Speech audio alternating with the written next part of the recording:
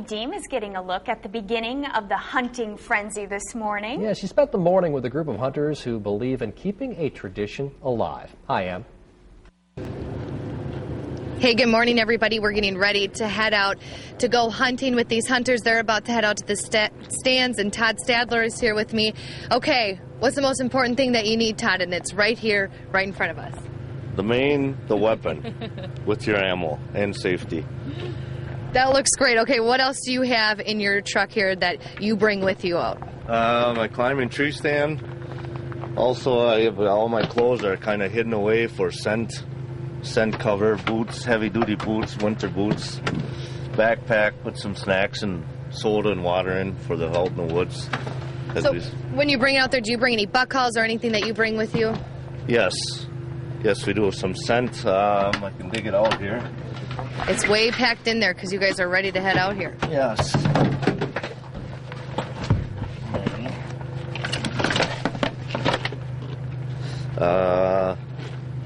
Here's some awesome stuff. Gummoflage. It's pine-scented gum for your breath, for scent. Wow. Very good.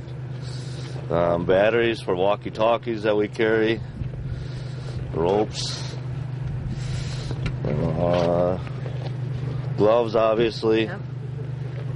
Flashlight for safety again, and here's the big buck call. There we go. What's the one thing you won't leave without? Ammo. Lots of ammo. That's pretty smart. Okay, so you're heading out soon. Well, how do you feel right now? You're almost heading out. I mean, you're gonna go hunting a little bit. What's the anticipation feel like?